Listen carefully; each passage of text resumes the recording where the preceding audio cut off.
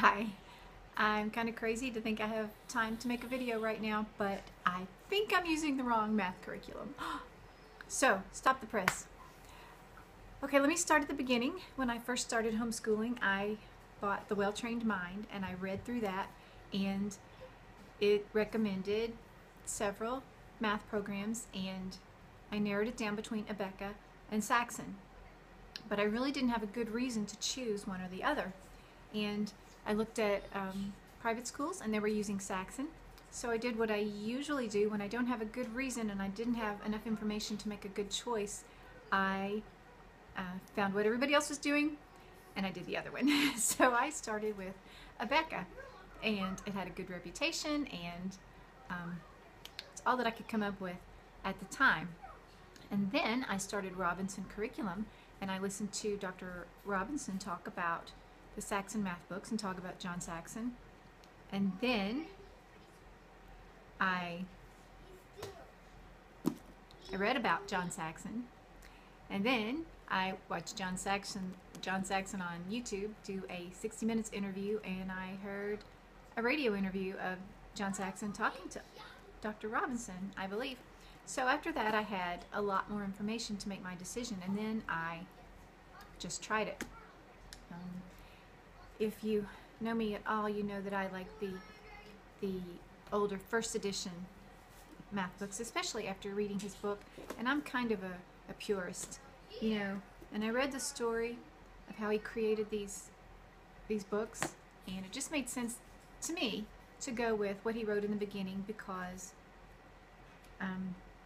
of his purpose for creating the books to begin with, and the reasons that the later changes were made to please other people, mainly to please schools, so he could get into the schools and sell the books. But who decides what goes in the schools besides government officials? So I am a purist, and I do tend to go with the first editions. And what I found, I never thought I could talk for 10 minutes on a math book, but I did with that video I did a long time ago comparing the first and third editions of Saxon 5.4.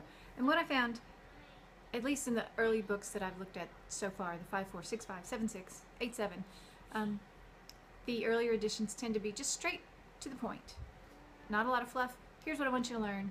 Now go learn it. And that's working well for me and my family. And now the question is, we're getting up into the other books, Saxon 8.7 and Algebra 1/2. Ooh, this is a second edition. You can tell because it has, well, it's not 100% across the board, but it's got those 2 dots that typically means second edition. This has no dots, so it's a first. Usually. Sometimes there's some tricks to that. Okay. Yes, so now my friends and I are going, oh, do we do all these books or do we skip them? Do we do them all or skip them? Okay, and according to this, John Saxon's story, this Algebra 1/2 was an extra book to help transition, like the 8.7, from the elementary mathematics to the algebra.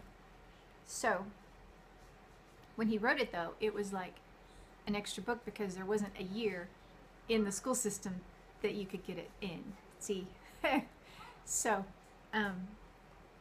could be redundant. I guess if you're going to a public school or maybe even a private school, you wouldn't necessarily have time for this. So some people skip it. Why not? I don't know. But I have not had that issue in my homeschool because the only kid I have that's old enough to do this so far started the 5.4 at age 6.5 and went 5.4, 6.5, 7.6, almost all the way through, 7.6, almost all the way through, back to 6.5, 7.6, 8.7, and just started this. And all that before he's still 11, and he's already in this book, so it's not really an option for me to skip it because the only other book I have to go to is Algebra 1. And at some point you have to stop and let the kids grow up and let their brains develop to be able to handle the abstract. Maybe he could handle the Algebra 1. I don't know. But I'm just, for me and my family, and this kid, I'm going to stick with, hey, let's just do another book. Why not? Because we have time. And I like lots and lots of drill and lots of practice. Okay, if you were in a different scenario, which I may be with my other two because they did not start 5-4 at age 6.5, or 7, or 8, maybe 8. Anyway, we might not have, I don't know if we'll be pushed for time or have to make a different decision by the time we get there, but that's one thing to consider. Where are you? Do you have enough time to do an extra book? And let's see, one of John Saxon's favorite quotes here in the back. I don't think I can find it in time without my glasses. You grasp an abstraction almost by osmosis through long-term exposure. So I kind of want to do long-term exposure, and then it'll just like kind of sink in. They can hardly help it, right? Having to do a lesson a day. Okay. And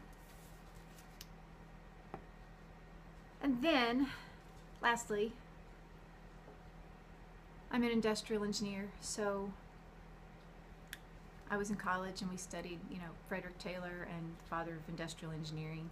And if you go back to, there was a factory outside of Chicago in the 1920s or 1930s, and they wanted to do a designed experiment, actually. I don't know if they called it that at the time, but a study on the manufacturing, the assembly line, to see if the workers could increase their productivity, or if they could change parameters and have any effect on the productivity. So they had one line work, you know, regularly, and the other line they increased the lighting.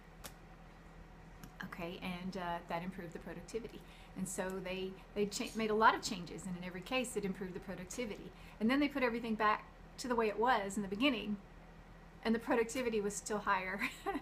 So what they concluded was just the fact that they were studying improved the productivity. Studying the people improved the productivity. So I would like to add, whether you choose this book or first edition or last edition, or, you know, a completely different program, I think just the fact that you're the mom and you're paying attention, and you can see your kids every day, and you know this is working, this is not working, they need more, they need less. I mean, you know it, just like you know I have a half tank of gas in the car and I need to get some tea bags next time I'm at the grocery store. I mean, you just have these things running in your head because you're a mom and you know these things. And so I think a big part of the success is that we're paying attention and we know what's going on, and you have that feeling, and I think you can trust that to some extent. You know what to do. So I hope that was helpful and not confusing, and just let me encourage you, you've got this, you know what to do, and the resources out there are just amazing. YouTube forums, Facebook forums, YouTube videos. Don't listen to me too much because you are the expert on your family. And thanks for watching, and go give your kids more math problems. Woohoo!